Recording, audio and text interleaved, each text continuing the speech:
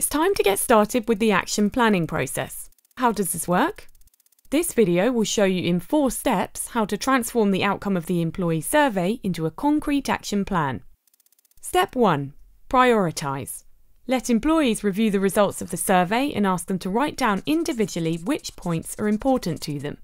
2 points to improve on red post-its, 2 positive points on green post-its. Structure.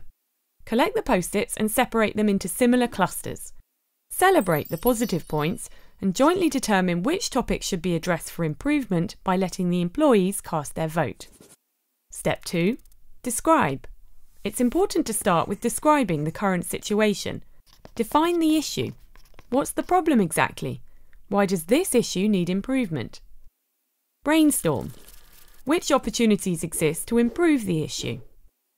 Step 3. Decide. In the last step, the final decisions are made. Choose the most effective solutions and convert them into concise and concrete actions. Ask yourself the following questions. What needs to be done? Who's going to do it? And when will the action be completed? Step 4. Action. Share the action plan with your team, get started, and monitor the progress. Have fun and good luck getting started.